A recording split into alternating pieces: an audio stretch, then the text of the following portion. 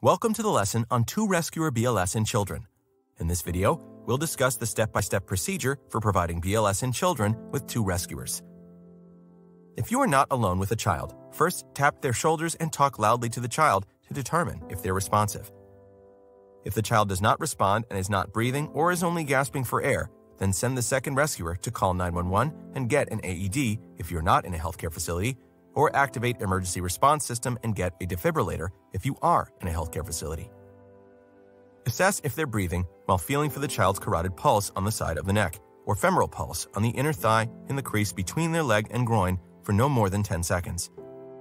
If you cannot feel a pulse or if you're unsure, begin CPR by doing 15 compressions followed by 2 breaths.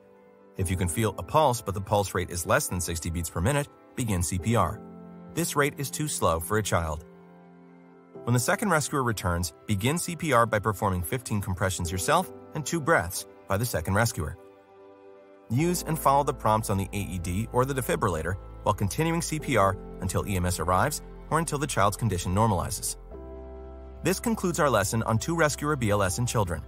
Next, we'll review one-rescuer BLS in infants.